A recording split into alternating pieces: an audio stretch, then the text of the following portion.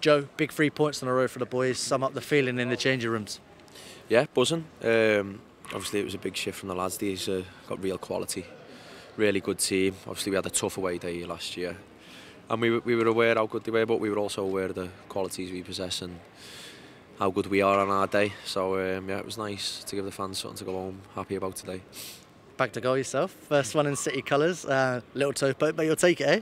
Yeah, you know, obviously didn't know much about it. Nahki went down line, lifted back post, and I think missed clearance, and it just fell to me. But yeah, it was just about getting in the box really, which I need to do more of. I need to start getting in the box more and try and chip in with a few goals, take the burden off the lads up top who have been brilliant in front of goal recently. So yeah, I was made up to get the goal. It was a good shift on the road, a real away performance, because you had to really dig in at times.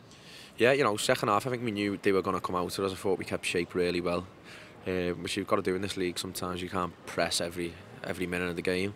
Maybe could have got on the ball a little bit more, but you know, I thought we got some brilliant blocks in and defended set plays really well. Max come for so many crosses. I thought he was brilliant, and I think the whole team defended from back to front so well tonight. Clean sheet speaks volumes, and that's what you guys will want as well as the goals up top. Yeah, to be honest, I can't quite remember when we last conceded open play. So I think we're solid in open play. Obviously, we've just been disappointed with set plays and stuff like that the last couple of games. But if we defend set plays like that for the majority of the games, I think we'll be a really, really tough team to play against.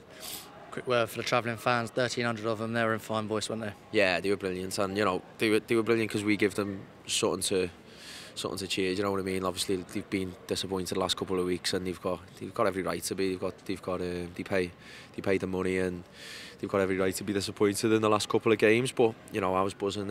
We give them something to cheer about tonight because they deserved it. Top man, well done. Nice one. Thank you.